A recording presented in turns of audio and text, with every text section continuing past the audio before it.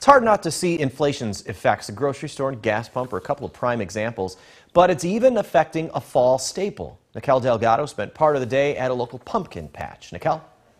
That's right, Eric. The owner of Thyme and Again Farm tells me she knows the last couple of years have been tough, but she prides herself on being able to keep her low prices. Just full of squash and full of apples and pumpkins, and we've taken some gigantic squash home in the past and really enjoy it. It's a lot of fun. Thyme and Again Farm is 12 acres of pumpkin, squash, gourds, and apples in Winnebago County. David Kopp and his wife drove in from Chicago to pick up their favorite fall staples. Very happy to be here and just enjoying the beautiful weather and all the squash.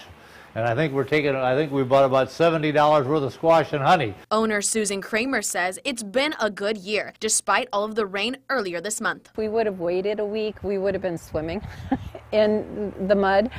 So we were very grateful that we harvested when we did. But it was a good growing year, even though there was a bit of a drought at the beginning of the summer.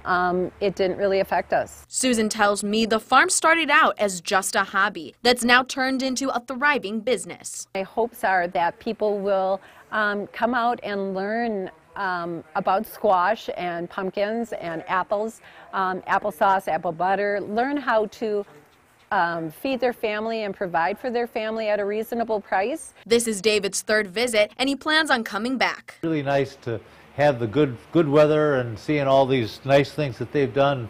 Go home and enjoy the delicious squash, because we'll be eating these for the next couple months. The Thyme and Again Farm is open 7 days a week from 9 a.m. to 6 p.m. Eric? Thanks, Nikel.